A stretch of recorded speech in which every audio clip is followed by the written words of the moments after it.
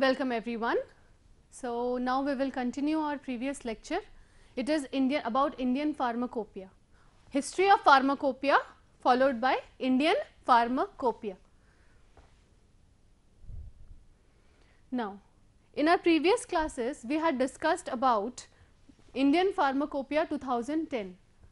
So, now we will continue with Indian Pharmacopoeia 2014. Indian Pharmacopoeia 2014. The 7th edition of the Indian Pharmacopoeia, that is IP 2014, was published by the Indian Pharmacopoeia Commission on behalf of the Government of India, Ministry of Health and Family Welfare. So, Indian Pharmacopoeia 2014 was the 7th edition of the Indian Pharmacopoeia. As we have already discussed, the first edition of the Indian Pharmacopoeia was published in the year 1955. Followed by that, another 6 editions were published till 2010. Several addendums and supplements were added to the Indian Pharmacopoeia every year. Now, moving on to Indian Pharmacopoeia 2014. The Indian Pharmacopoeia 2014 is also known as the 7th edition. It was published by the Indian Pharmacopoeia Commission IPC on behalf of Government of India, Ministry of Health and Family Welfare. Moving on further, the Indian Pharmacopoeia 2014 is present in 4 volumes. As we have seen, the previous pharmacopoeias, they were present in 3 volumes, but Indian Pharmacopoeia for 2014 was present in 4 volumes. The scope of the pharmacopoeia has been extended to include additional drugs like anti-cancer drugs, antiretroviral drugs, anti-cancer drugs, antiretroviral drugs and formulation products of biotechnology, indigenous herbs, herbal products, veterinary vaccines, etc. As we have just seen, our Indian Pharmacopoeia 2014 had a scope to include a number of new category of drugs, a number of those drugs which were not present previously. They included anti-cancer drugs, antiretroviral drugs, formulation products of biotechnology, indigenous herbs and herbal products and drugs for veterinary uses, drugs for veterinary vaccines, basically veterinary vaccines. Drugs for veterinary use was already published in the previous pharmacopoeia. Veterinary vaccines were included in this pharmacopoeia, that is the 7th edition of Indian Pharmacopoeia 2014. Now, the IP 2014 incorporates 2550 monographs, 2550 monographs of drugs, out of which 577 are new monographs. 577 of them are new monographs consisting of active pharmaceutical ingredients, excipients, dosage forms and herbal products Now, in our previous editions, if you see, there is always an increase, a marginal increase in the number of monographs in every new editions. That is, in every new editions, a number of new drugs are being included and those drugs which are obsolete, which are not being used these days, are being removed. These numbers are very important. 2550 monographs of drugs are incorporated in the Indian Pharmacopoeia 2014, out of which 577 of those monographs are new. 577 of those monographs are new. They consist of APIs, that is active pharmaceutical ingredients, excipients, dosage forms and herbal products. A list of 577 new monographs which were not present in the Indian Pharmacopoeia 2010 are mentioned here. As we have already discussed in the previous paragraph, a list of 577 new monographs were present, which were not present in IP 2010, are included in this edition. This edition contains 313 monographs. ये जो हम 577 number देख रहे हैं, हम अभी उसका division देखेंगे. That this 577 are divided into 313 monographs on drug substance, dosage forms and pharmaceutical aids, starting from alphabet A to Z. A to Z. Apart from this 313 new monographs on drug substances, 43 new monographs, 31 the 43 monographs which we are talking about, they are about drug substances. They are about drug substances. Apart from this, 10 antibiotic monographs are also added. Out of 577, 313 new monographs on drug substances are added, 43 new drugs are added. Apart from this, 10 antibiotic monographs are added, 31 herbal monographs were added, 5 vaccines and immunosera for human use, they were included, and 6 insulin products, they were again included inside this. In 6 insulin and biotechnology products were included, along with 19 new general chapters. So, the 577 monographs which we are talking about included 313 new monographs of drug substances, 43 new drug substances, 10 antibiotics, 31 herbal monographs, 5 vaccines and immunosera for human use, 6 insulin products and biotechnology products, along with 19 general chapters. Now, moving on further, this is our Indian Pharmacopoeia 2014. This is our Indian Pharmacopoeia 2014. Now, moving on further towards Indian Pharmacopoeia 2018. Indian Pharmacopoeia 2018. The 8th edition of Indian Pharmacopoeia 2018 has specific way of presentation and consists of 4 volumes. Now, the 8th edition or Indian Pharmacopoeia 2018 or the most recent edition of Indian Pharmacopoeia has a specific way of presentation, and they consist of 4 volumes. Volume number 1, volume number 2, volume number 3 and volume number 4. Now, we will see how our Indian Pharmacopoeia 2018 looks like. So, this is how our Indian Pharmacopoeia 2018 looks like. So, now we will learn about the monograph status of Indian Pharmacopoeia 2018. What is a monograph? In the previous class also we had discussed about this. So, I will just give a brief introduction about the monograph again. What is a monograph? Well, a monograph is the component of a pharmacopoeia which has got information about molecular weight, structural properties, chemical nature, physical properties, method of synthesis, analytical procedures, storage, all the information about the storage, impurities, limit for impurities, about a specific drug substance, about a specific drug. So, a monograph contains all these details about a drug. Now, IP 2018 contain 170 chemical monographs. IP 2018 contain 170 chemical monographs. These chemical monographs further contain 49 active pharmaceutical ingredient, monographs of 49 API.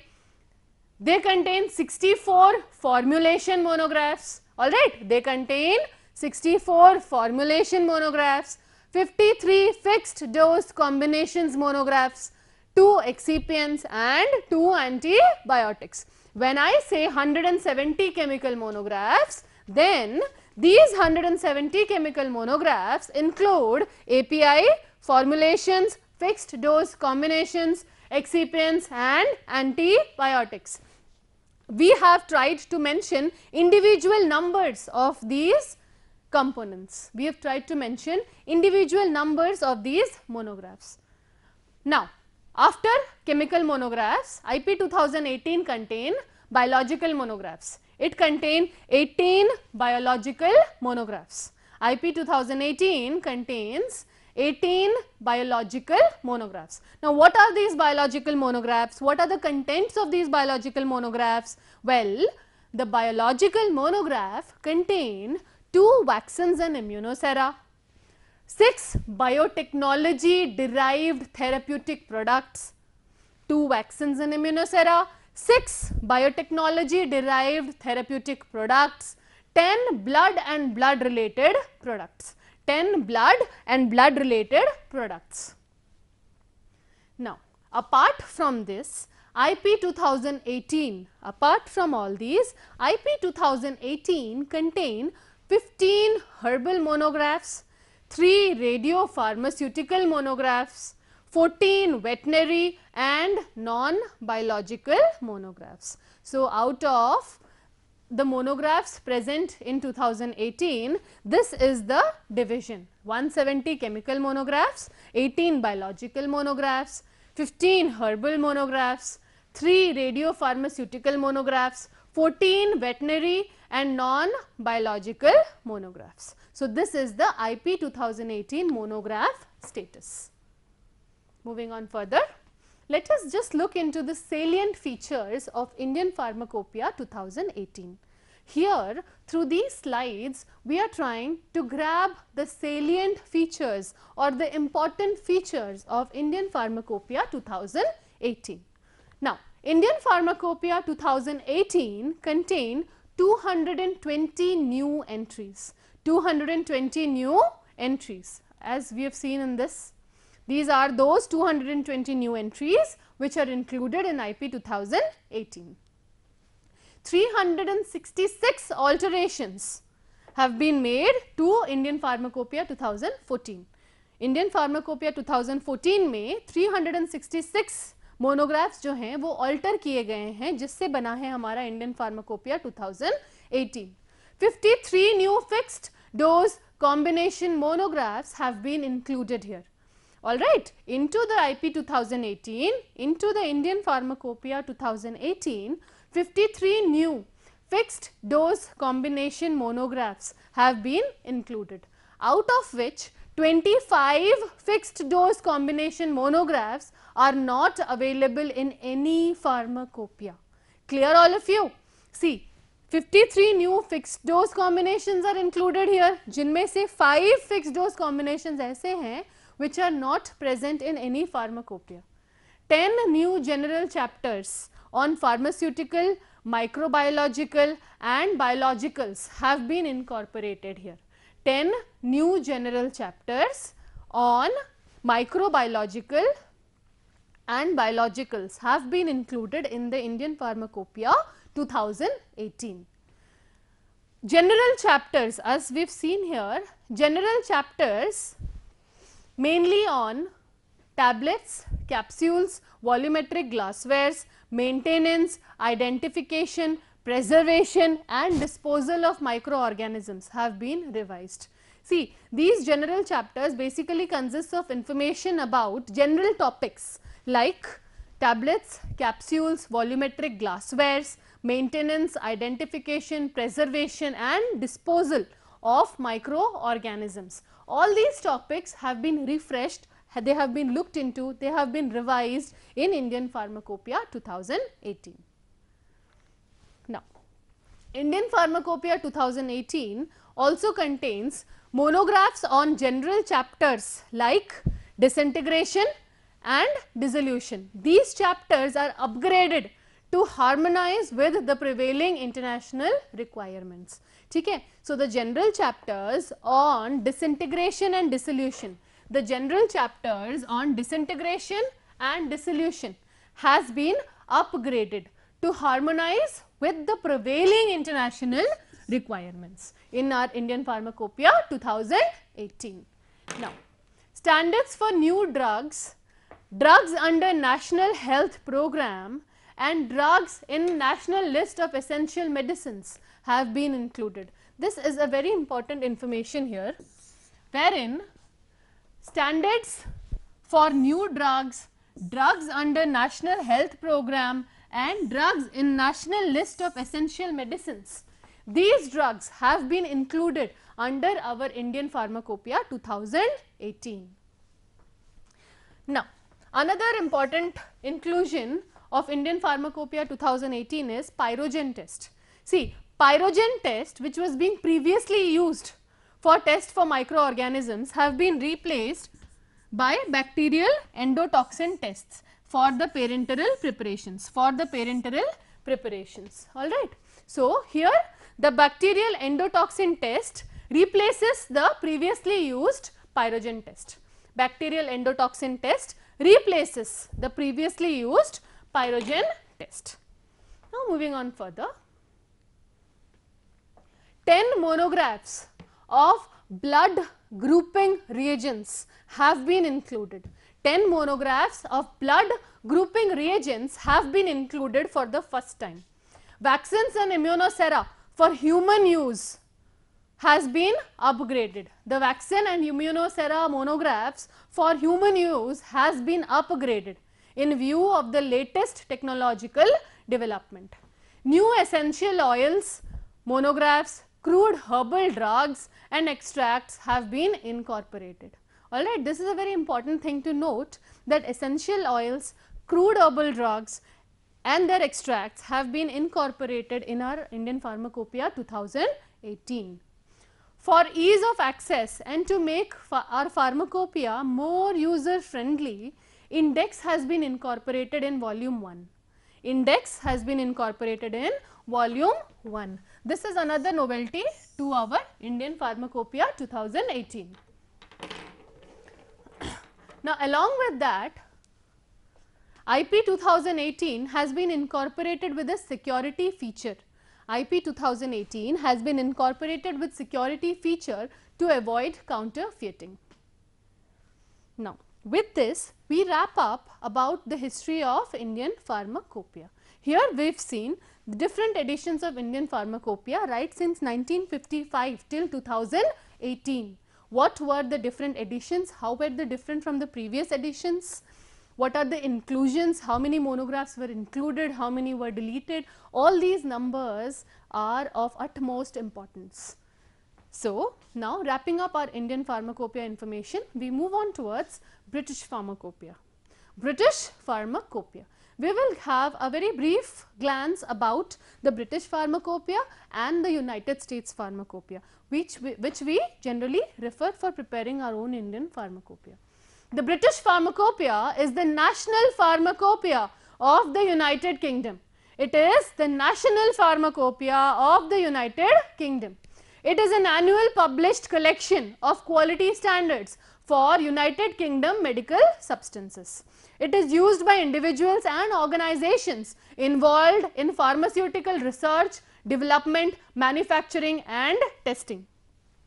In the year 1864, the British Pharmacopoeia was published by combining the three old and reputed pharmacopoeia. So, the British Pharmacopoeia came into existence with the help of three pharmacopoeias, which is Pharmacopoeia Londensis 1618, Edinburgh Pharmacopoeia 1699 and Dublin Pharmacopoeia 1807.